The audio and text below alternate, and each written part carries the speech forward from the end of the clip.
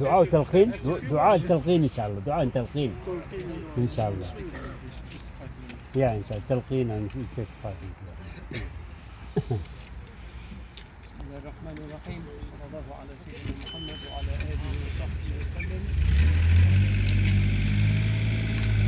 We are here on this bright afternoon to witness the divine decree in the case of our beloved friend and brother Muhsin Kilby, and we accept the divine decree. He brought him to life, he brought him to the end of his life. He is Arham al-Rahimeen. Now, Haji Muhsin laid to rest in the English earth after a long journey. I remember him more than 30 years ago, before the light of Islam had come to him in the little flat in Good Street of Haji Ayman.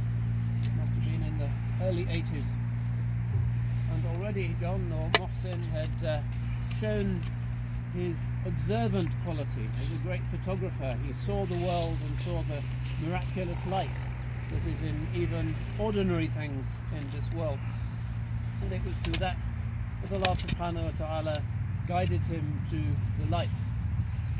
And what a journey he made. He was a lover of the people of Africa and of the music of the people of Africa, and how beautiful it is that there are some African people who now lie resting with him in this peaceful place. And he was also a lover of the Nusantara, Southeast Asia. I had the privilege of visiting the beautiful house which he and his wife Laura made near Malacca just 2 summers ago. A place of real hospitality, of real serenity, of real Islam. And now Allah has brought him to the end of his journey. This is his place last seen. It is a journey which Allah subhanahu wa ta'ala has decreed and enacted for all of Bani Adam. It is his sunnah in his creation. So as we disperse, inshallah, we will remember the blessings that Allah subhanahu wa ta'ala conferred upon Haji Muhsin and confers upon each and every one of us, because none of us knows which of us will be the next to visit the grave. So we ask Allah subhanahu wa ta'ala to grant Haji Muhsin light and rest in his grave, and to make it a place of blessedness and fragrance and inshallah good company. And we ask Allah subhanahu wa ta'ala to grant him a light reckoning, and to grant him the company of the best of all creation, and to grant him also the company of his loved ones, his family and his friends in the Akhirah, in the Jannatul Khuld, inshallah. We ask Allah subhanahu wa ta'ala to take him quickly across the Sirat. We ask Allah subhanahu wa ta'ala to grant him the most delicious drink from the Hawd. We ask Allah subhanahu wa ta'ala to grant him the inestimable blessing of the Shafa'ah, the intercession of the Holy Prophet. We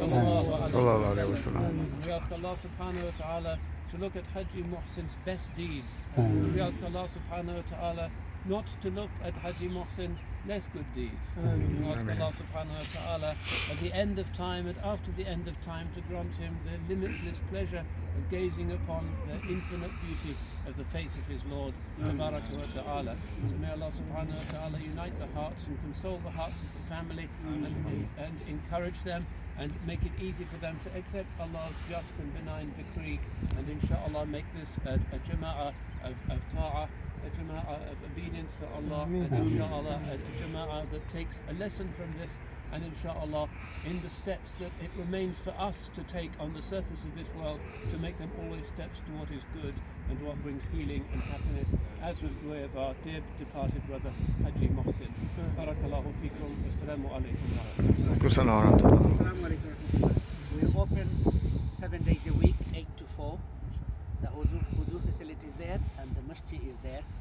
If you need any help, you can ask to the office. Okay? Jazakallah khair. Assalamu alaikum.